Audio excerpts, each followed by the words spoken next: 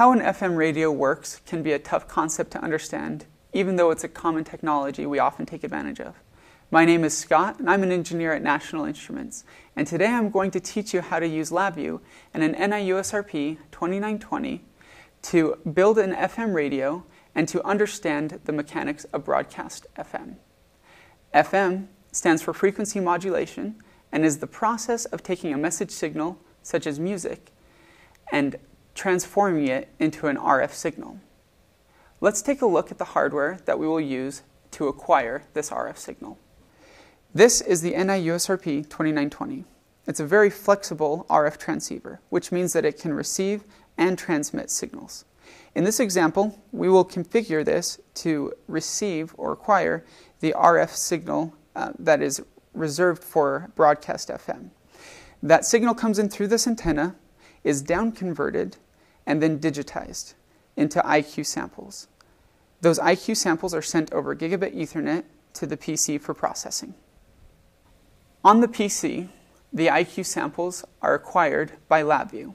We're using LabVIEW because we can create a virtual instrument, or VI, where we can customize the front panel to configure the NI USRP-2920. As you can see here, this is my front panel in which I am searching for radio stations.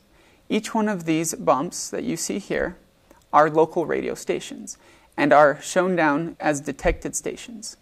Let's go ahead and zoom in on a portion of the spectrum. What I'm showing here are the frequencies at 93.3 MHz, 93.7 MHz, and 94.7 MHz. If the radio station was sending a tone at 94.7 MHz, all we would see is a single spike here. But the RF energy spans across multiple frequencies because this is where the frequency modulated audio is residing. So we want to be able to modulate this signal, and so to do so, we're going to bring up another VI. This is the block diagram or the code that LabVIEW uses to configure the NI USRP-2920 and demodulate the FM signal.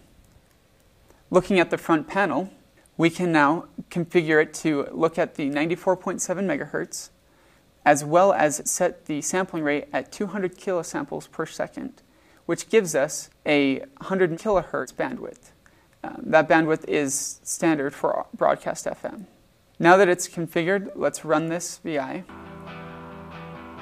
And we can see sound now is coming in through the NI USRP-2920 and playing on my speakers.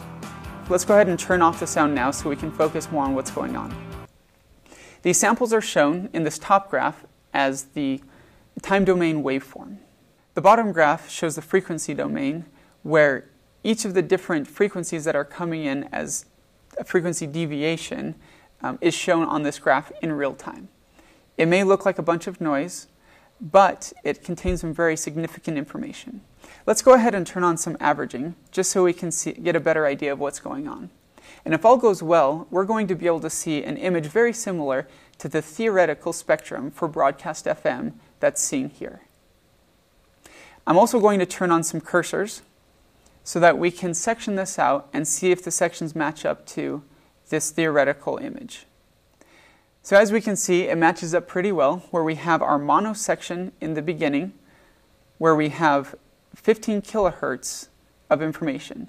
And that 15 kilohertz is the actual audio that our ears can hear.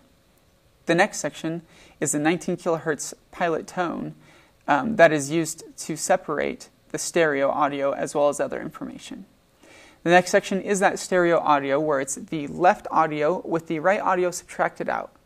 And using this section, we can actually combine it with the mono section to get our separate left and right audio channels.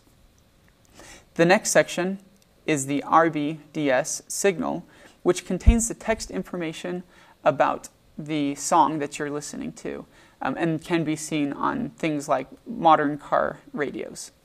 With 100 kilohertz of bandwidth, there's a lot of information contained in the FM spectrum, and there's a whole lot more to explore. In fact, we don't even have to stop with analog modulation.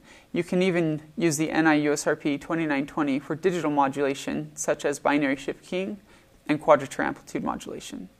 So with the power of LabVIEW and the NI USRP-2920, we can really maximize our understanding of these tough concepts.